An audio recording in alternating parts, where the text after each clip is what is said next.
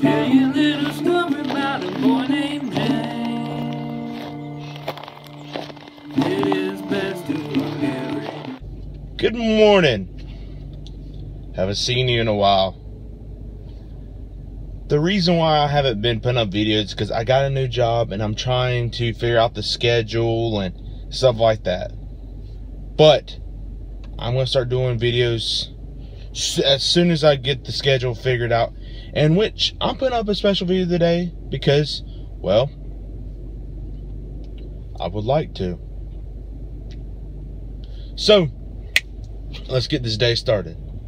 As you can see, I am sitting at the trivia table. We are doing another trivia with this guy. Here's what has to happen. We have some questions. Neither of us know what the question is or what it's about. Basically, this is the leg wax challenge, done man style with Gorilla Tape. Good luck. Good luck. 20 dot like a Like that? yes. The Brownie box camera introduced by Eastman Kodak in 1900 Okay. had a retail price of what? $1? $5? $10? 20 cents. I want to say 20 cents, but that seems so obvious.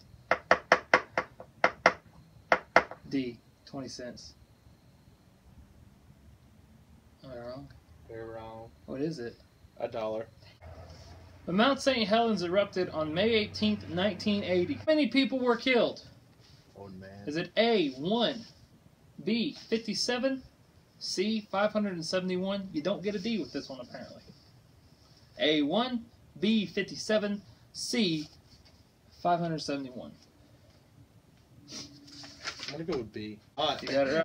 In J. Edgar Hoover, what does the J stand for? Vacuum. B, John.